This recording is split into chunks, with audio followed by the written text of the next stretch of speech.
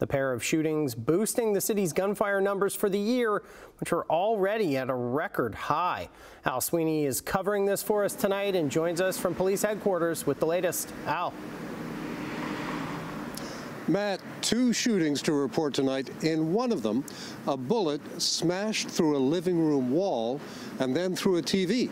Fortunately, no one was injured. This is what a television set looks like when a bullet rips through it. It's what the man who lives in this apartment found when he came home yesterday.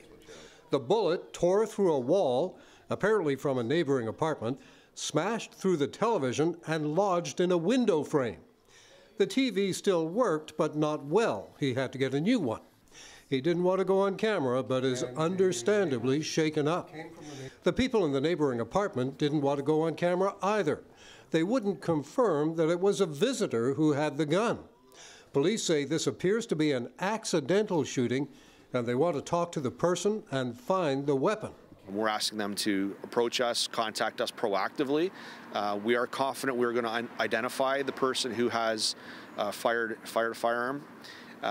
We do not believe that there was any intent behind the shooting. I think it was an accidental shooting or accidental discharge. However, again, we're very fortunate that nobody was hurt as the bullet entered an apartment of a completely innocent person. Police also say there was a shooting this week on the Bruce Trail near Highway 6 in Dundas. They're not giving out many details. Police discovered the shooting during an investigation and are trying to determine if it was linked to other shootings this year. We have recovered some casings which we will send off for ballistic testing to see if they match any other shootings that were that had occurred throughout the city this year.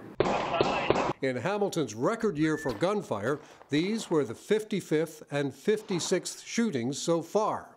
The previous record was 51 for an entire year. These are concerning numbers. This is way too high. I mean, we've had to establish a specific team to investigate shootings. I mean, that's never a good thing. The fact that we have established this team is allowing us to hold these people accountable. Again, police say no one was injured in these 2 latest shootings and no charges have been laid.